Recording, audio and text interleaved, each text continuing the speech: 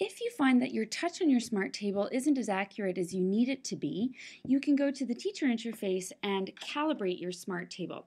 And the smart table has 4 cameras in each corner. This is what's called the DVI-T technology, and that's what allows us to have generally very accurate touch and gesture capabilities like using your fist to erase in certain applications. But when we do need to make sure our touch is accurate, we can calibrate our table. So I'm going to plug in a USB stick to get to the teacher interface. When this launches, up at the top with the orange button is the Calibrate option.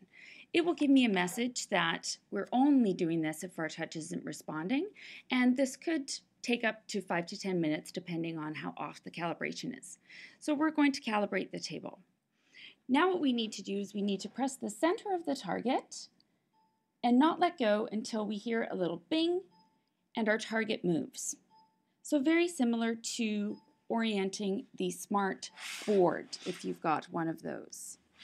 Now what we need to do is we need to draw and color, and you'll see a blue line as you draw and color, and as your touch is registered as accurate, additional green squares will begin to fill in. So this is the part of the process that can take a little bit longer depending on how much your table is not responding to touch or your touch is not accurate.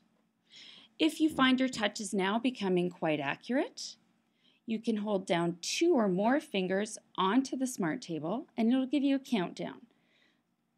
And when your countdown is finished, it will launch right back to the smart table teacher interface.